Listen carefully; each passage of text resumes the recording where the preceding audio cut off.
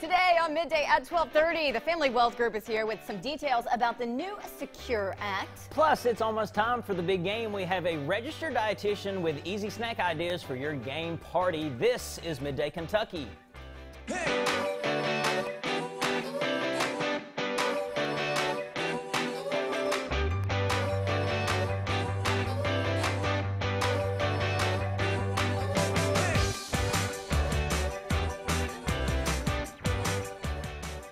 Good afternoon. Happy Monday. Thanks for joining us on Midday at 12:30. I'm Amber Freeman. And I'm Adam Banks. How you doing, Adam?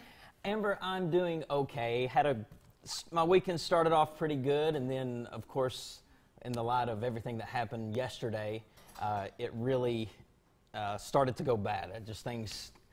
Can't believe that Kobe Bryant died yesterday in a plane accident. Helicopter. Helicopter. No, it's kind of the news that has shocked and devastated so many people around the world. We'll just jump right into that. It's a catastrophe everyone's talking about. One of the greatest players in NBA history has died. Kobe Bryant died in a helicopter crash around 1 p.m. Eastern Time Sunday afternoon in Southern California. Witnesses reported seeing the plane going down quickly. Now, we're starting to get reports of what actually has happened in this. It's going to take a long time for the entire report to come out. I think I saw somewhere usually it takes about 10 days. I'm guessing with this case it's going to be expedited a little bit, but just from witness accounts, they say it slammed into a hillside, burst into flames. 9 people were on the helicopter, including Kobe's 13-year-old daughter, Gianna, and no one survived in that crash. Kobe was only 41 years old. Seeing that in print, I think, after this happened was just, I don't know. I guess you always think the people you grow up with and watch are ageless, and to see an actual age on there, I think that really caught a lot of people. Of course, he was an 18-time All-Star, 5 NBA championships, and 2 Olympic gold medals. He was part of the Lakers for 20 years. It's the only team he's ever been a part of in the NBA. That's incredible loyalty, and unfortunately there were other victims who died in the Sunday helicopter crash as well.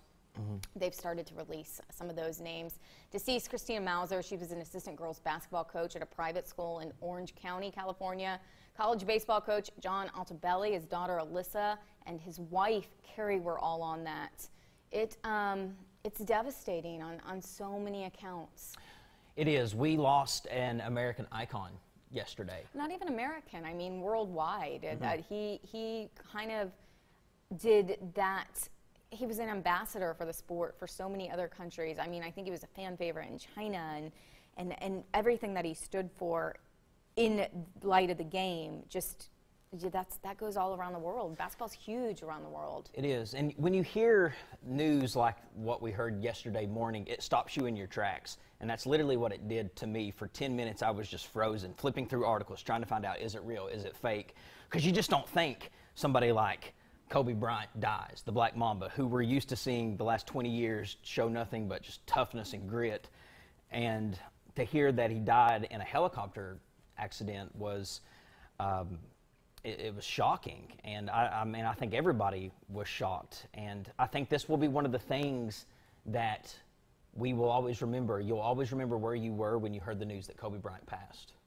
It's definitely hard for a lot of people, and condolences to all of their family members. I can't even imagine what they're going through right now. So it's a tough one, and we're going to go from that because you could talk about that all day long, and I mean networks have been doing that, rightfully so. The Grammys were on last night as well. Talk about a tough day in LA. They went right from that to going over to Staples Center and having the Grammy Awards. Did you watch? I did not. I was actually watching the Royal Rumble last night, so I missed the Grammys. But I did see some highlights this morning. What is a Royal Rumble?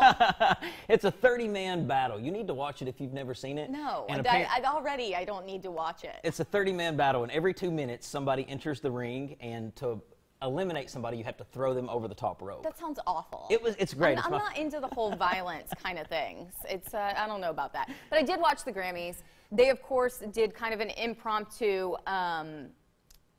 Boyz II Men came out and sang with Alicia Keys for a little bit for Kobe, which I thought was nice because it takes forever to put these award shows together, their entire productions, obviously, and then to add something in like that. They did a nice job. So you didn't watch any of it? I Adam, do you realize you do a lifestyle show and this is part of your homework? I saw some highlights this morning, so throw it at me. I'm ready to see what we're talking about. Because I watched a little bit of the Grand. I'm telling you. What did you watch? You tell me. I saw where Alicia Keys said that this is the house that Kobe built. And so you saw the very beginning. Well, and I saw some highlights of awards. I know Billie Eilish had a big night. She did have a big night. Yeah. Are you a fan of her? No, I'm not. I do like that song, Bad Guy, though. It won a lot. Yes. They had Aerosmith came out. I do like Aerosmith. Did you see that with Run DMC? I didn't. Okay, did you see, please tell me you at least, I was so excited when they released that Prince was going to have a tribute done by Usher and Sheila E. Did you watch that?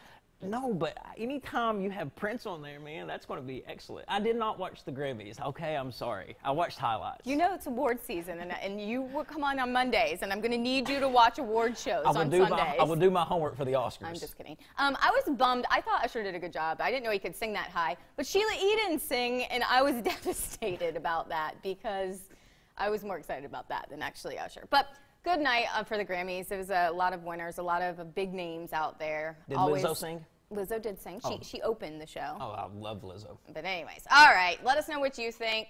Stay with us. We have a good show. We're going to help you get your money right, and we're going to help you get your snacks right. Stay tuned. We'll be right back.